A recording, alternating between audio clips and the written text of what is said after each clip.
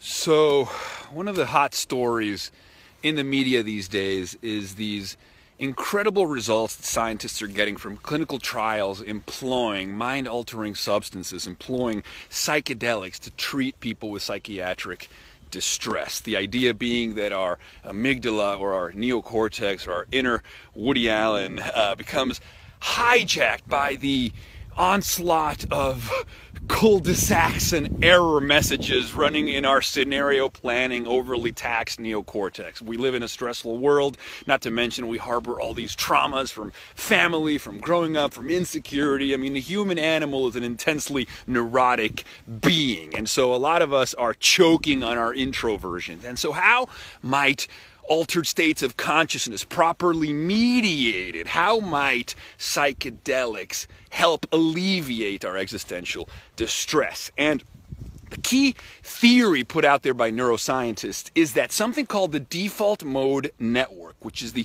autobiographical self, the story you tell yourself about yourself, is temporarily disrupted. So this, we call it the ego. The ego can become a terrible tyrant. While we might use our ego to exercise agency in the world, when we become distressed, when we feel any kind of fear or danger, or are harboring or repressing trauma, our ego becomes hyperactive and becomes a terrible tyrant. So this overly active default mode network is what triggers the excess rumination, right, that characterizes conditions such as anxiety and depression. What psychedelics seem to do, according to the ideas in Stephen Kotler and Jamie Wheal's new book, Stealing Fire, is that psychedelics hurl the nervous system into the now. They force us into the deep now, a state of mind that is free from self, from time, even from mind.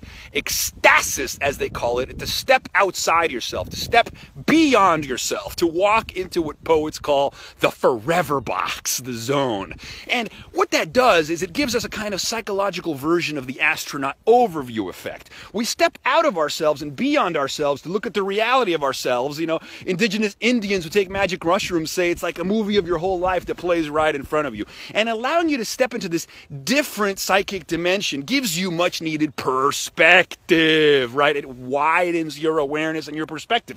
And this becomes crucial space for psychic realignment, right? For transformative insights to turn into realignment so that the whole technical material of the self can be rewritten. It's like you're entering God mode. It's like you're doing backdoor access into your operating system and you're fixing the fucking wetware. What psychedelics do is they allow you to flip that switch so you can actually go into programming mode. Programming and meta-programming the human operating system becomes possible. It's the reason people are saying that psychedelics are like telescopes, space telescopes for the mind, right? The new space is inner space. Psychedelics become microscopes to peer into our psyche and to fix the screenplay, to fix our psychic self, to rewrite the contours of the inner world. And why would we want to employ these psychedelics to fix ourselves? Well, as David Lenson says, the goal is stewardship of internal life.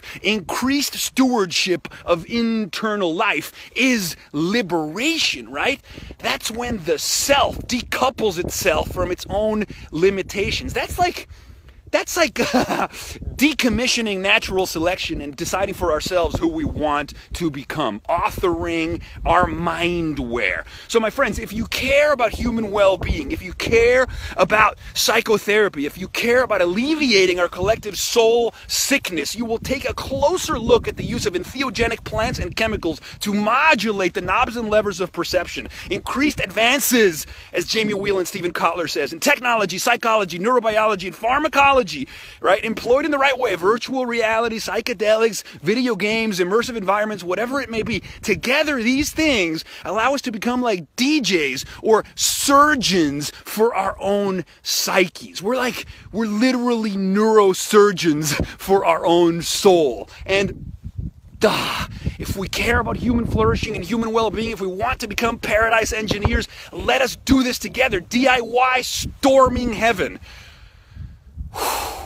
use the tools available. Don't run away from our potentiality. Embrace it. So, I recommend reading more about this and putting your support behind the ongoing research on psychedelics as tools for psychotherapy and fixing our soul sickness.